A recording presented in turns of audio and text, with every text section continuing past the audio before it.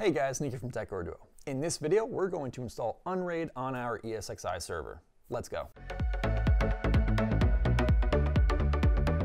Alright guys, so I have a Dell PowerEdge R430, and this little server has 2.5-inch drives, and I want to pass those through on the server so that I can use them for the VM, of course.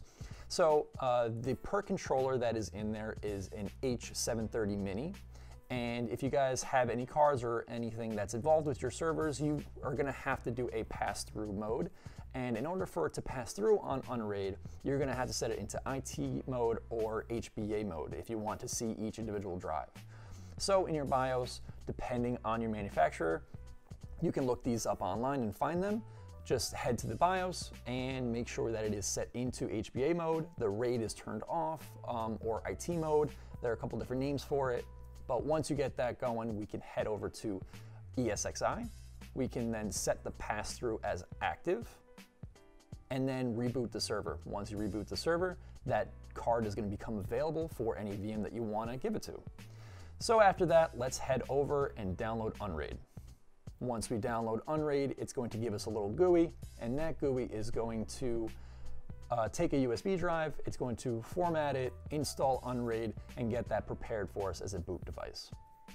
So after we plug that USB into our server, we're going to go over to the POPKExec website. I'll have the links down below so you guys can click on that. Go to the website, hit that download. From there, you want to extract the files. You're going to have to extract twice. You're going to get the POPKExec.iso. And then let's head over to ESXI and browse to our data store. Once we do that, we can upload the file directly to our data store so that we can use it for the new VM. After that's in place, we can head over to the VM area, create a new VM, give it a quick name. We're going to select Linux, and then we're going to select Ubuntu 32-bit. From there, you're going to see the server configurations. You're going to set the CPU and the RAM to whatever you want to allocate for the VM. Make sure that the RAM is set to reserved mode, because once the PCI Express card is added, it's going to just cause a conflict. It won't start properly. So go ahead and just set that. For the hard disk, we're going to set it as the default, which is just 16, but you can set it as little as 2 GB if you wanted to. I just left it as is. From there, scroll down to the ISO, the CD area. We're going to select Data Store ISO and then browse over to our POPKExec ISO. Select that. From there, we're going to go back to the top, click Add Device. We're going to add the USB device, and we're going to add the PCI device as well. So once they're both added, you will see that it's going to pass through the USB, it's going to pass through the PCI, which is your controller. So let's start the VM now. Once the VM starts up, it's going to go into the POPKExec ISO. It will then see the USB drive, and it will start the UNRAID server.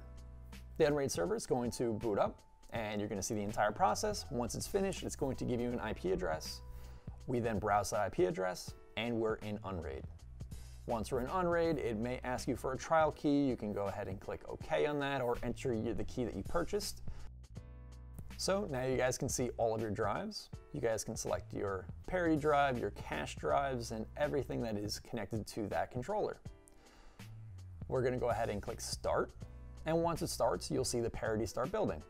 And depending on your drive size, depending on how many drives you have, it's going to take a different amount of time. I only have 1 TB drives currently in my system, and that's going to take approximately 2 to 3 hours. I'm going to let that run, and then from there, I can start dragging, dropping files into the system once I, of course, create the shares and so on and so forth. But that's it. So we have UNRAID set up.